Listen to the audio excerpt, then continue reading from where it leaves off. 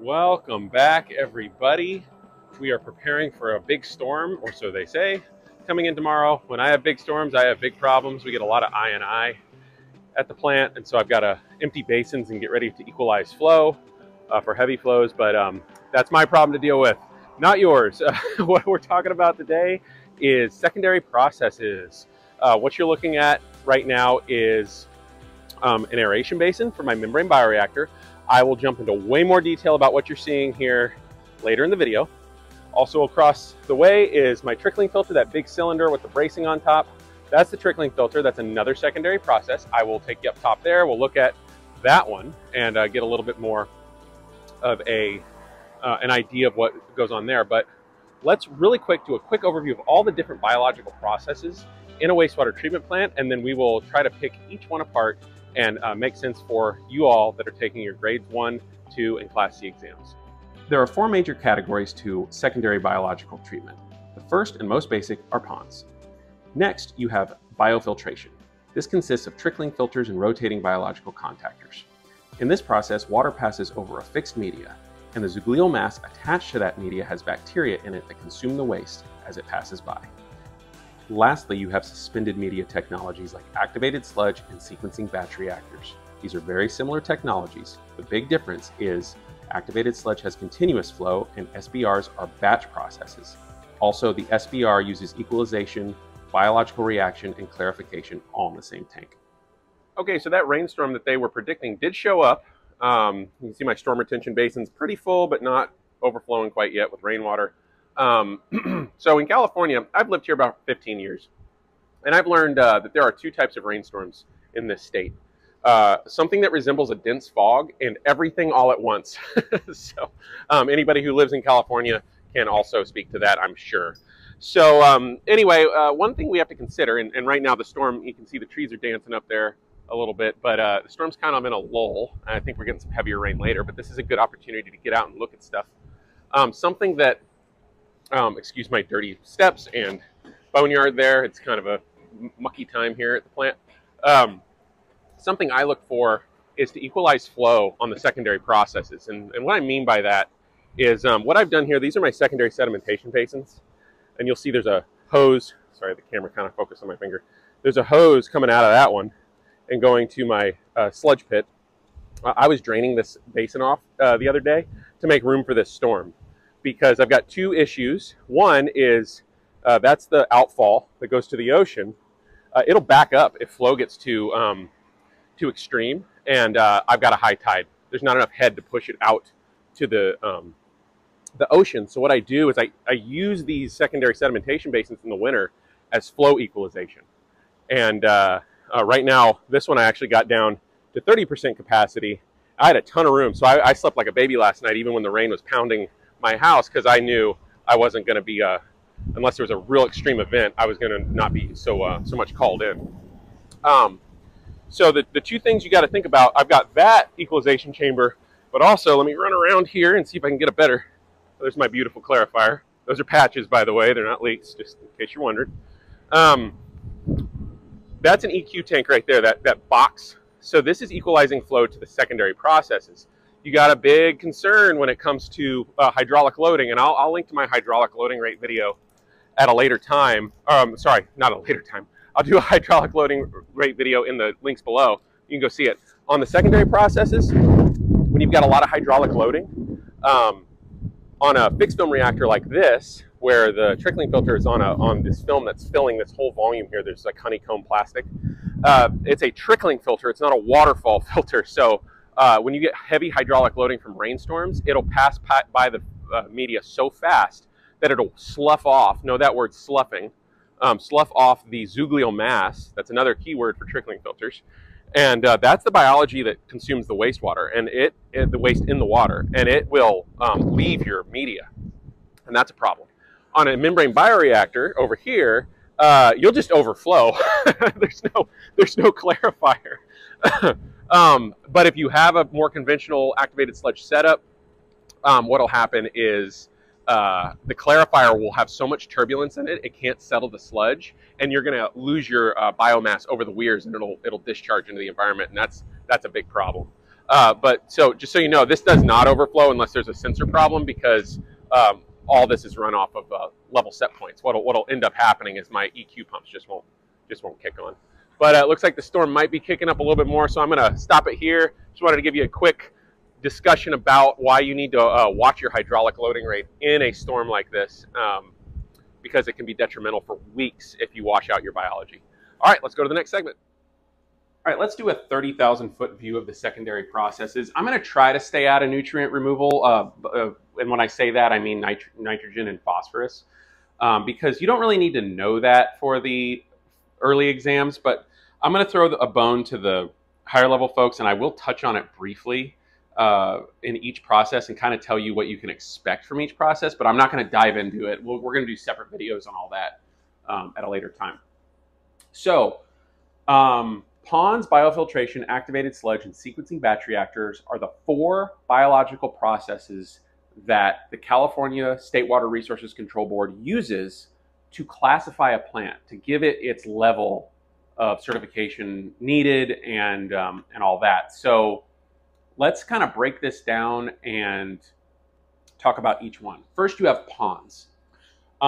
They are going to be classified as either facultative, aerobic, or anaerobic.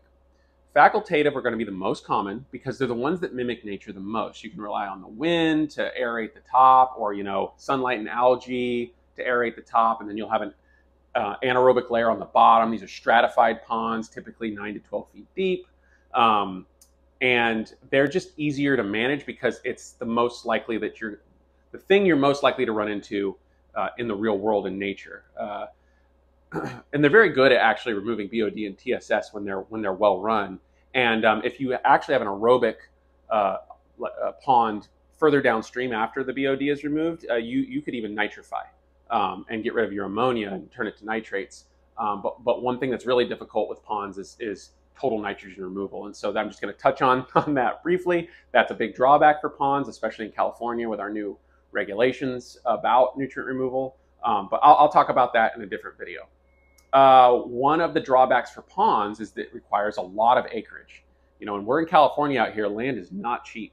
So you're going to see these in rural areas that have a lot of land that's cheaper. But there's very few places in California anymore that somebody goes, oh yeah, let me buy several acres so I can dig up a big hole and put a pond in. It's typically going to be, if newer plants are going in, it's going to be activated sludge plants because they're just way more versatile, and we'll get into that in a little bit. Now, the plus side of ponds is that they're easy to run, and I'm not taking away anything from the people that operate ponds, but they are the least technical of the many things that we do here. The one thing I will say though is when they go sideways, either through a plant upset that's not your fault, or a plant upset that you maybe were taking some stuff for granted and it kind of turned on you, they are very difficult to rein back in. So you want to just stay on top of your processes in a pond. The other thing is they're cheap to run, especially facultative ponds, because you rely on natural elements, wildlife, the sun, wind. They're just, you paid up front for your land, but you don't pay a lot of mechanical costs. And I call it the most basic form of treatment because it's the one you have the least ability to do enhanced biological nutrient removal on. And I just feel like it's the easiest to run. And I have worked in pond systems, facultative and aerobic. I've never worked in an anaerobic pond system, but I have experience. And one of the pond systems I worked in actually had membrane filtration tertiary treatment. We did reclaimed Title 22 reclaimed water for irrigation. So the next type of category is biofiltration. This is going to be your trickling filters and your rotating biological contactors. These are aerobic processes. And the thing you need to know about these is they have something called zoogliomass. That's the bacterial film that grows on the media, whatever it is, honeycombs, rocks, there's all sorts of different media that they use in these things. And that, as the water passes by, that zoogliomass consumes the waste. And we'll get into more of that. That's just a buzzword you should know. And there's some nutrient removals possible if you're really strategic. I listened to a lecture once about a guy who allowed some overgrowth on one of the parts of his trickling filter, and that created an anoxic zone. and good for him. That sounds like a level of complexity I'm not interested in getting into unless I have to. But that was really cool that they were able to do that. So some nutrient removal is possible. I, on my trickling filter, partially nitrify, which is, in the summertime can be very dubious, and I'll explain why that's a problem. If you're going to nitrify, you just need to do it and go for all of it. But partial nitrification can be a real drag. Again, back out of the weeds. Let's get into the 30,000 foot view again. Trickling filters and RBCs, I already told you, those are the things that we're going to use here. It's a fixed media, like I already said. Less land area than ponds, more operator involvement. So there's more process controls. You have to pay a little bit more attention to your organic and your hydraulic loading rates, because when these plants get upset, they can lash out at you very, very fast. But in my experience, they're easier to rein back in than a pond if it gets kind of out of whack on you. And you're going to have a moderate cost on these. You don't have the blower costs of an activated sludge plant, but you're going to have more mechanical costs, more operators involved than on a pond system. There's more pumps for the most part in these plants, lift stations and things like that. Okay, so now you have activated sludge. This is the most common globally. It is the most effective at BOD and TSS reduction, and it is the most versatile. You're going to have in these, you're going to have aerobic, anoxic, and anaerobic zones. And so I'm going to toss the grade 3, 4, and 5s at bone here, and the class A's and B's. BOD and TSS reduction and nitrification. Denitrification, so nitrogen removal, not just conversion. And then phosphorus removal for anaerobic zones. We'll talk about all that at a later time.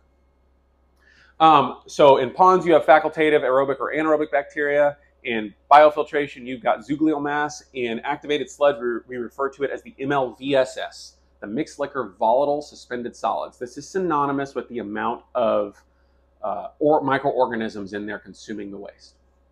And MLSS, which is the actual mixed liquor suspended solids, if you go back and look at the beginning of the video, you'll see I'm standing at an aeration basin. It's churning up, and there's that is what we call the mixed liquor suspended solids. And the percentage of it that is volatile are the microorganisms. We'll get into that more when we get into activated sludge. And I promised I'd let you know a little bit more about what was going on. For those of you who are a little bit more experienced, you saw some foaming on my aeration basin. I run a very high MCRT, I run a very low F to M, and I run a very high MLSS, somewhere around 8,500 milligrams per liter, plus or minus 1,000. So I get like 95% nitrogen removal because I have an anoxic zone. I'll get into that later, but that's why you saw foam. When you get into those higher sludge retention rates or whatever metric, sludge age, whatever metric you use, you're going to get stuff like that, and you just kind of have to, make sure it doesn't get out of control and foam over. But I'm back in the weeds. Let me get back into the 30,000 foot airplane here. You have less space than ponds, way less space, especially with something like an MBR. It's more condensed. Best removal percentages, like I already said. The most expensive, this is where you get into blower costs. These blowers are running all the time. They're expensive to run. You got a lot of mechanics. There's more moving parts that can break. So power and labor are the two most expensive things you have to run. Grade 4s and 5s, know that. The most expensive thing at a plant is labor and power. But they're the most versatile. You can do a lot of cool stuff with it. And there are several variations. So if you don't see your oxidation ditch up here, that's a form of activated sludge. If you don't see your extended aeration, activated sludge. If you don't see your pure oxygen, that's activated sludge. And also, there's not only all these many offshoots of activated sludge, but there's different ways that it can actually enter the basin. So you've got step feed, you've got complete mix, you've got plug flow. This is advanced. Grade 3s, 4s, and 5s, and Class Bs and Class As. Pay attention to what I just said there. Grades 1 and 2, you don't need to know all of that stuff. Now, you do need to know about oxidation ditches and extended aeration, but I didn't see contact stabilization and re-aeration until I think my grade 4, maybe my 3. But yeah, just trying to give you an idea what you might see on each test. But there's several variations of activated sludge. And then you have sequencing batch reactors. This is almost the same exact technology of activated sludge, and I'd almost say they should be under the same umbrella. But the biggest difference in SBRs is that they are timed batches versus continuous flow. So something I should have probably written on here is WAS and RAS, waste activated sludge and return activated sludge. In an activated sludge plant, you have a constant return moving back to the front of the plant or the front of aeration, whatever you're doing where that return is going to. And you've got this constant movement happening and with a constant effluent stream. With sequencing batch reactors, it's different where you've got a basin that the flow equalizes, and then it does its batching or its biological reaction with the aerating and all the things it does, and then it settles. It's its own clarifier, the aeration basin in essence, and then it decants. But I would say the one threat here is that you can have big spills because it's got nowhere to go. The worst thing that's going to happen in an activated sludge plant, as long as you're managing your MLSS, you might have a biomass washout, but it's not going to be anything like an SBR spill because if it doesn't have time to settle, it can get gnarly. So that's been my experience anyway. And like I said, I've worked in all 4 of these categories, but this is the one I have the least experience with. So operators that have SBR experience, please put in the comments below, share your experience. I'd love to hear about it, but I don't know if I told you this or not, but in case I'm repeating myself, I'll do it anyway. I've worked in facultative ponds with aerobic ponds. I've worked in RBC plants, trickling filter plants. I've worked in conventional activated sludge, extended aeration, and I've worked in, right now I'm working in a membrane bioreactor plant. And I've also worked in sequencing batch reactors, but these were small industrial plants. These weren't large scale plants. And yeah, so I just want to give you an idea of my experience, and I do have a little bit of authority when it comes to talking about these different processes. I'm not just pulling this out of a book. I'm trying to give you some real world experience, and this is my point of view on the 4 categories. Okay, I'm done rambling on to you. Please, if you have any questions, put it in the comments below. I know that was a lot, but like I said, each one of these categories deserves its own video, and I mean, this one's probably going to be a 5 or 6 video series. There's so much that you can do with activated sludge. Okay, I'm done rambling. Again, please ask questions. All right, now we're cooking. The storm's really starting to show up. This camera's not doing a really good job catching it, but we got some decent rain. I looked at the radar. We've got some pretty torrential sheets heading our way. We're just now, it looks like, going down into drainage. The storm retention basin is starting to discharge 2 stormwater culverts downstream. But anyway, yeah, so I'm going to wrap it up, focus on what I need to focus on here at the plant during this storm. If you got anything of value out of this, please like and subscribe. Please put down in the comments below if there's a video you want me to do. Somebody asked about a DAF unit. So I haven't worked on a dissolved air flotation unit in about 10 years, 9-10 years. So I need to do a little research, put together something solid for you guys, shake the rust off when it comes to that. But I am working on things like that. So if you have any questions about something you want to see, please put it in the comments below or message me on LinkedIn. My profile is linked in the links below. If you're out in weather like this, doing anything, operating, driving, walking, I saw a jogger out while I was coming into work. Tree branches fall. Please be safe. Keep your eyes open for hazards. This is when bad things happen. Anyway, I hope you guys have a great day, and I will see you in the next video.